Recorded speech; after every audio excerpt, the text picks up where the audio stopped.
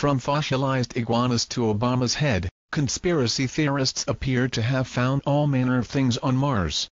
And now an alien coffin can be added to the list, after one Maryland-based UFO hunter spotted what he believes to be a decorative box on the red planet. The coffin was discovered by Will Farrar from What's Up in Sky 37 as he trawled through a library of pictures sent back by the Mars rover Curiosity. "This little box sure does look like a modern coffin concrete liner," he wrote on his YouTube channel. As well as the stonework on the back part of the hill that looks like stairs or some leftover stonework from some old civilization's construction.